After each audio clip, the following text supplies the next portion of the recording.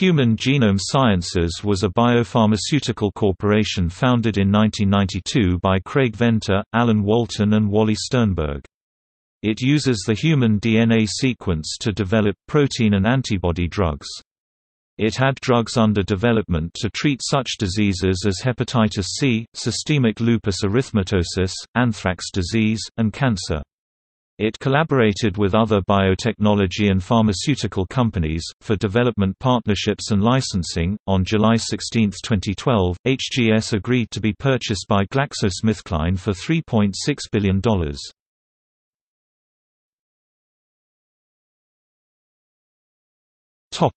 Corporate history. The company was founded by Alan Walton, Wally Sternberg and Craig Venter, who at the time founded the non-profit TIGR to begin sequencing and submitting patents on hundreds of thousands of protein-encoding DNA fragments. In 1993, Wally Sternberg hired Bill Hazeltine as the first CEO of HGS. In 2000, Hazeltine said that the company's work speeds up biological discovery 100-fold, easily.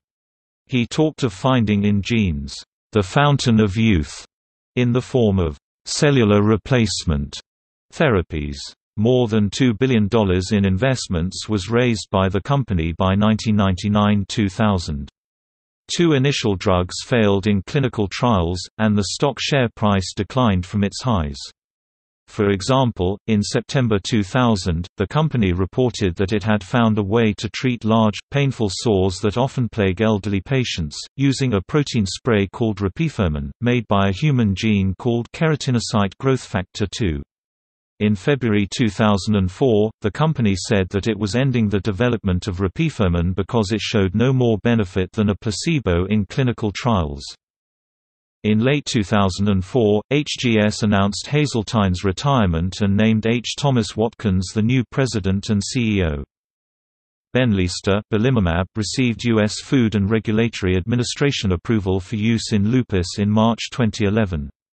Belimumab is being developed with GlaxoSmithKline. Abthrax raxibacumab for anthrax disease is the subject of a contract with the U.S. government under Project BioShield. Development of albinterferon for hepatitis C has been discontinued after fatalities during early testing. Belimumab and raxibacumab were created as a result of a technology licensing deal signed with Cambridge Antibody Technology signed in 1999. Its facilities in Rockville, Maryland earned its architect, Davis Carter Scott, Limited, an award from the National Association of Industrial and Office Properties.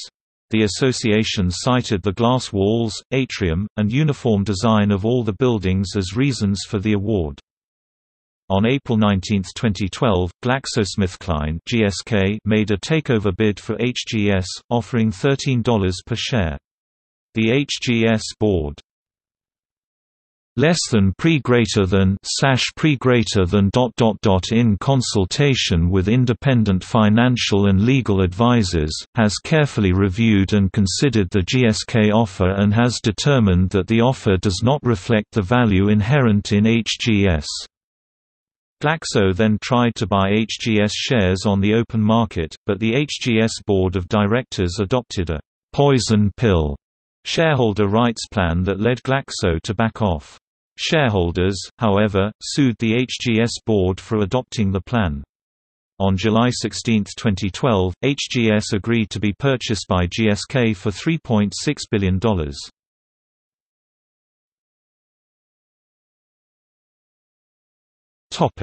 Collaboration with Cambridge Antibody Technology.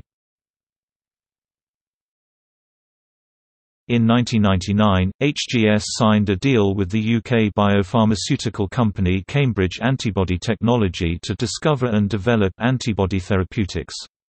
This deal generated belimumab, raxibacumab, mapatumumab and lexitumumab. In April 2012, the first three of these products form part of the six named by HGS in its public pipeline.